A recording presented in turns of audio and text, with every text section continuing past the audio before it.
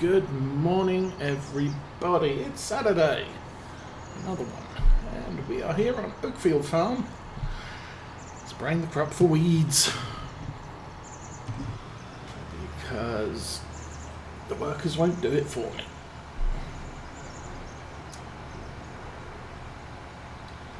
As mentioned elsewhere, because weeds do not cover the field uniformly, the worker looks ahead and says, no weeds there, and so thinks he's done his job. So this is one of those wonderful jobs I'm going to have to do all of, and we're doing it with GPS, because at least for now I'd like to get the whole field covered. There's so many weeds on some of these fields that it's just, you might as well spray the whole thing just to make sure we don't get any weeds pop up right before harvest and lose some of our yield gains.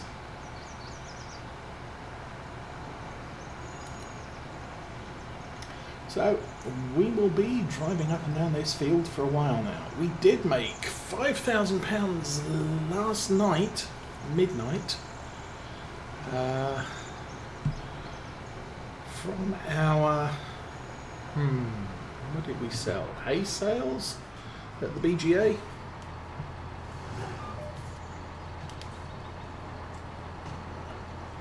So that was kind of good. And I nearly made a huge mistake with the baling contracts we did by selling the bales early. And of course, a baling contract, all you've got there is wrapped grass, and it's not until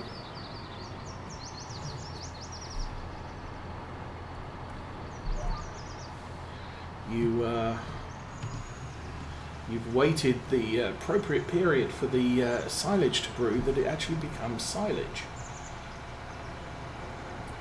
And grass has no value in seasons, whether it's wrapped, baled or loose.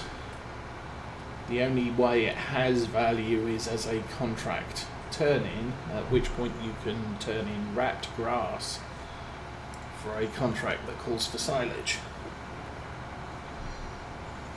Or wrapped bales. So we wrapped all those bales, we ended up with some spare, and I nearly went and sold them. And then remembered, oh no, that's wrapped grass, it's going to have no value whatsoever. We have to wait until the silage has brewed, which for us is going to be about 2 days. Good, got it. A little bit worried about the angle at this end, but obviously the spray is a little bit wider, so we are catching it all. So it is day 3, so we're now in midsummer.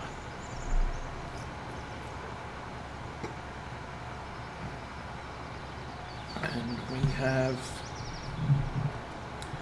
this field to spray herbicide. None of our other fields are ready for applications of liquids at the moment. So we will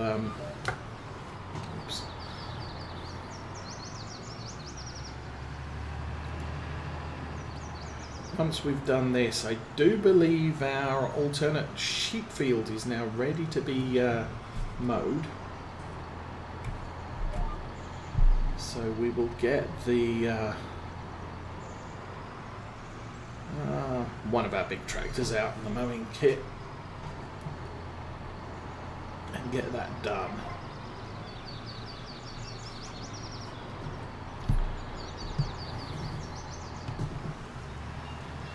The plan for the rest of the grass this year, since we do have pretty much all the hay that we're going to need. This is prime haymaking time, although it rained last night, so the grass is wet, the ground is wet.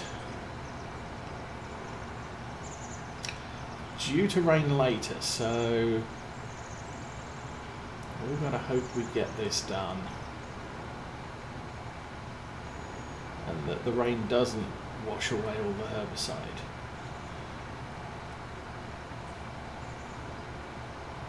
But hopefully we should be good on the coverage here. It rained very late at the night time, so while the ground is damp, it's not A, saturated, and B, totally bad. Although it is kind of cloudy this morning, so we're not going to get much in the way of drying done.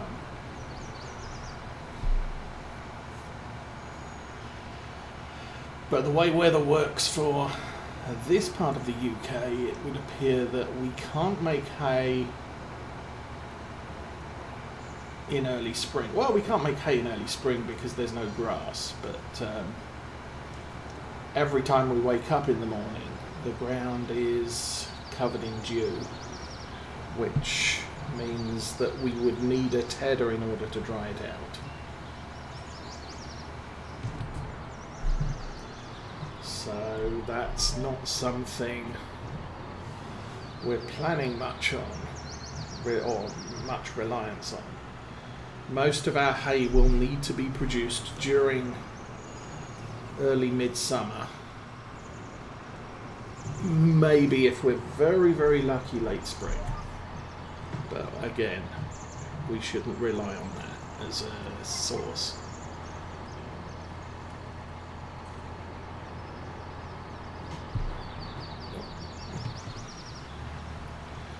And then, so any cuts in fall and spring is probably, we'll put that in a silage bunker, and then any cuts in fall will probably end up in a silage bunker, since we're going to be fighting against wet weather most of the way through the fall, and we've got to fit our normal harvests in at that time as well. So hay making is going to happen during the summer. As it is, we've got enough hay for this year, and so we're just going to use the hay that we have to feed the sheep. I think we've got more hay than we need, which reminds me I should take a bale over to their field once this is done. And then everything else we produce this year, I'm going to make as silage. We're going to sell down at the BGA, and that should give us a couple of ton of free fertilizer. I'm not sure I'm going to be able to fertilize this field with the digestate that we produce, but some of our smaller fields will probably benefit.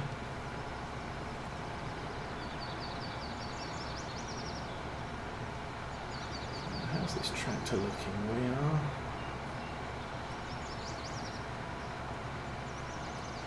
I'm hoping this has a lower fuel consumption than a normal Valtra T, since the engine's smaller than the regular in-game model, quite significantly smaller.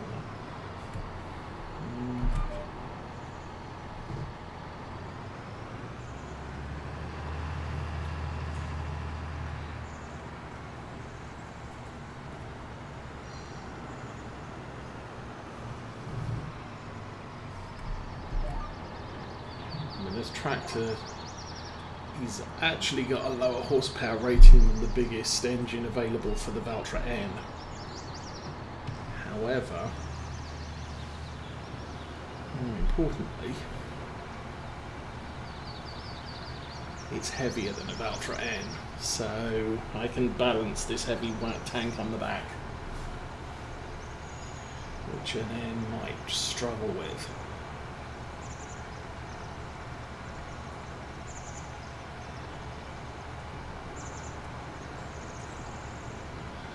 This is really only temporary use for this tractor. I hope to be getting rid of this tank later in the year, or next year, and picking up a self-propelled sprayer.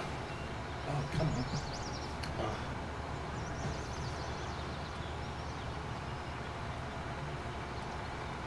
I don't actually have to spray that bit, and we're getting stuck on the tree. That's all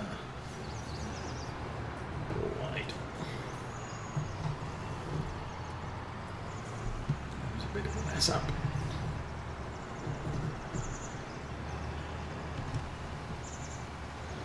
Okay. Re-engage the guidance steering, and we're back on track. So yeah, this is, I believe this is our biggest field at the moment. One of the starting fields if you start as a new farmer. We just bought it as one of our starting fields. It's kind of like Marwell Manor. It's a huge field for the equipment you would generally start with.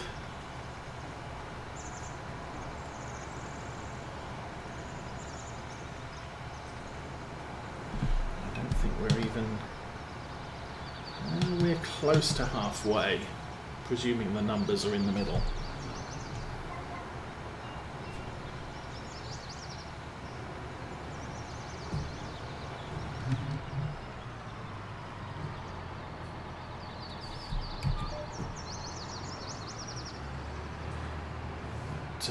We're going to need some more herbicide, and I think we've only got enough for half a tank back at the yard, so this isn't going to be... we don't have enough on hand to get this done. So I'll probably need to run down to the store in the Land Rover, and we can pick up a couple of canisters of herbicide. We're going to need more because I've still got 1, 2, 3, at least 3 more fields. Possibly more if we can manage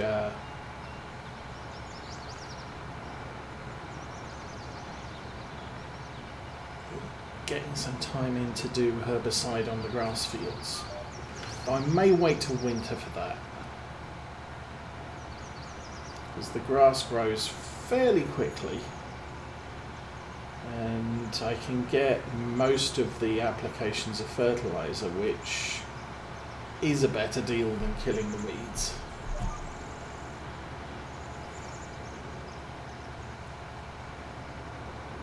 But then the grass becomes ready to cut, you know, big enough, tall enough to cut, in which point I can't apply any more liquids to them.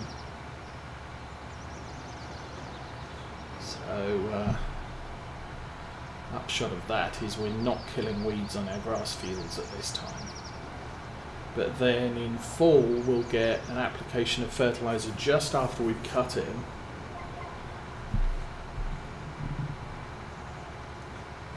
And then after that,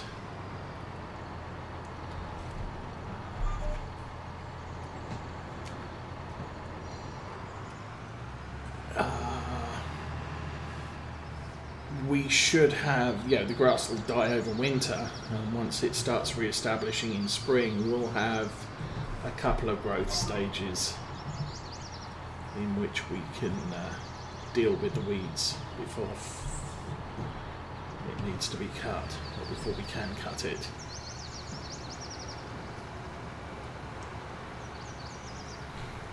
So that's all good and well.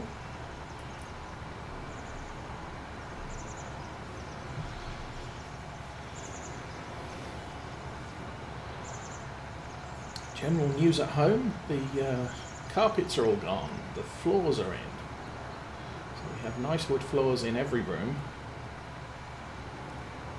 We have some old drapes in what's going to be the living room, so we might need to get rid of those fairly soon, because obviously they're still full of cat dander, but they're not giving me as bad a time as the carpets were. I'm breathing a lot better, although I still have a sore throat from all the hacking and irritation. That will pass. And Mrs. Osa is still down in Ohio and will be until Monday, unless interstate travel's shut down, in which case she's going to be there for a few weeks. But for right now, the plan is come home Monday.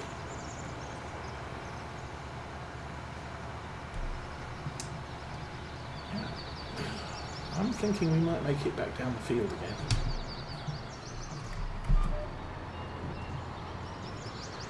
I think we will try and do that.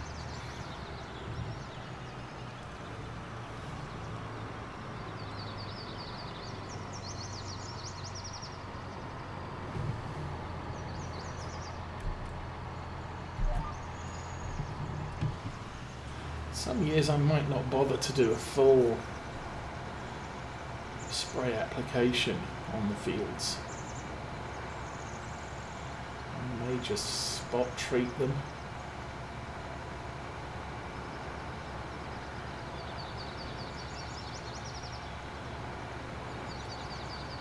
Maybe I should consider doing that to one of the fields this year, just spot treat it and see if I get any further weed growth.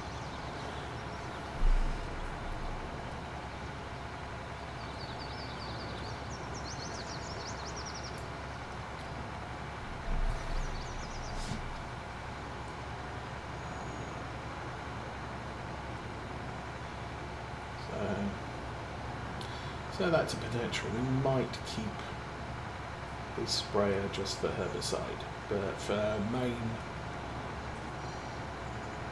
field, even for main field treatment, I might not need to do things from next year. Obviously, the normal plan, if I get the chance, is we'll be planting oilseed radish immediately following the harvest of each field.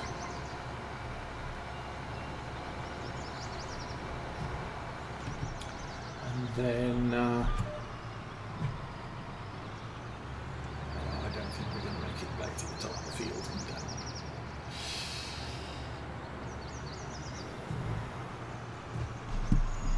However, we're nearly done, so whoops. Excuse me while I press the key that was from Sim 17's guidance steering. Engage.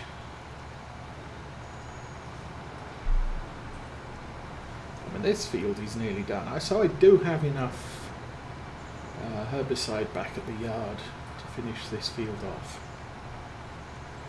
It's a good thing.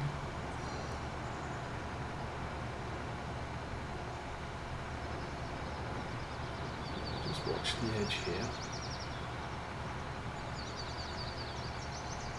And okay. So if we come back to this point, and right where the boom hits the edge of the field,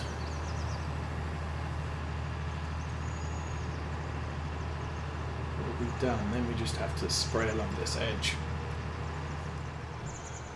So field to our north is done. It's still growing.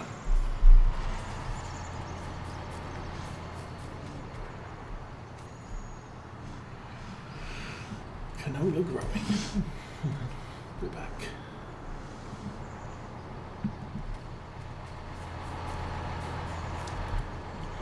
So that's a good looking field. As soon as that's ready to harvest, we're going to have to look into getting ourselves set up for the harvest.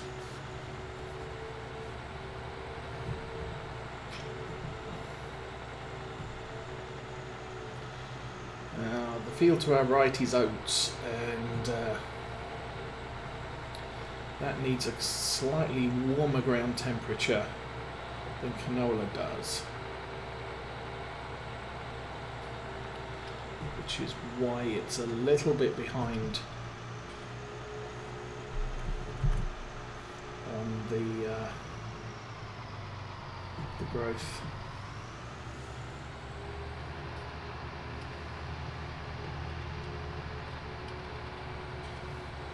And our other field, which is north of the canola field, was planted even later. Oh, excuse me. Right.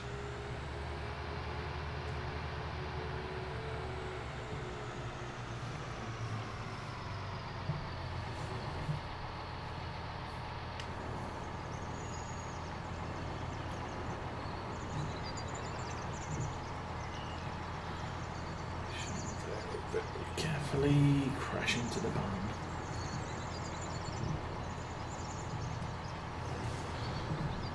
Break off a few nozzles, why not?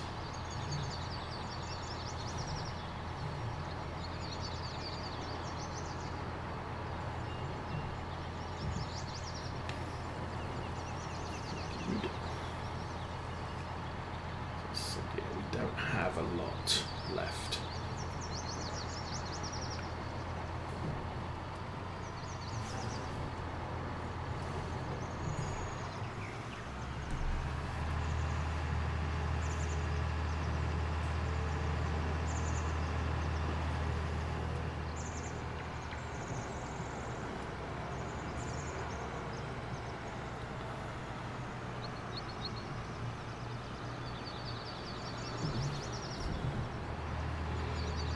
Sheep. Obviously, I don't really need to worry too much about getting the sheep fed. If I don't give them hay, they should eat the grass.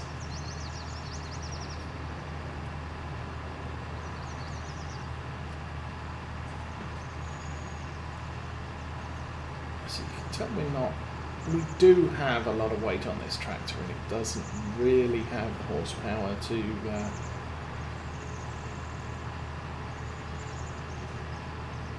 at least move it efficiently.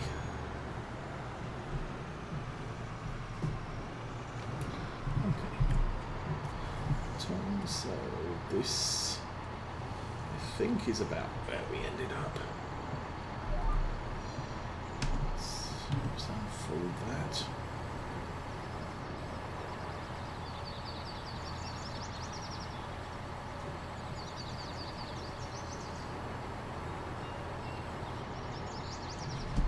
So raise that up.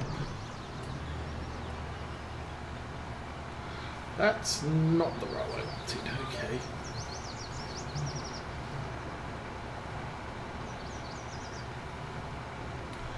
We did need to treat the edge of the field.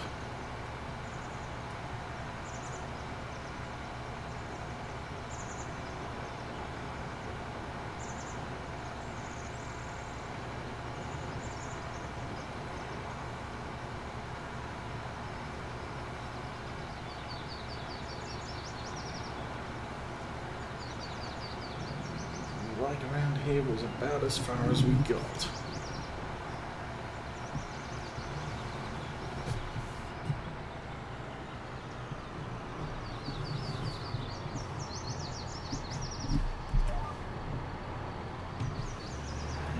We go.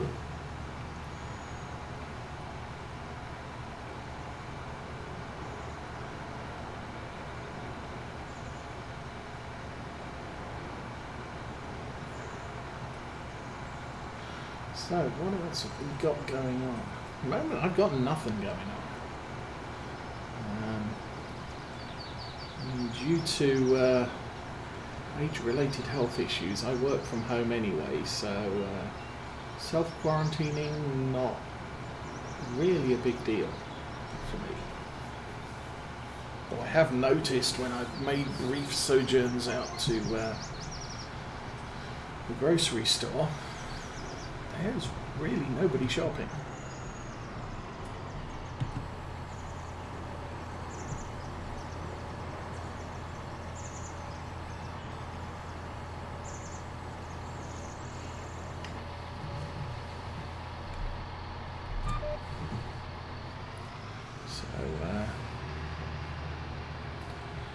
All pretty quiet out there, and most people appear to be heeding the advice that they are being given.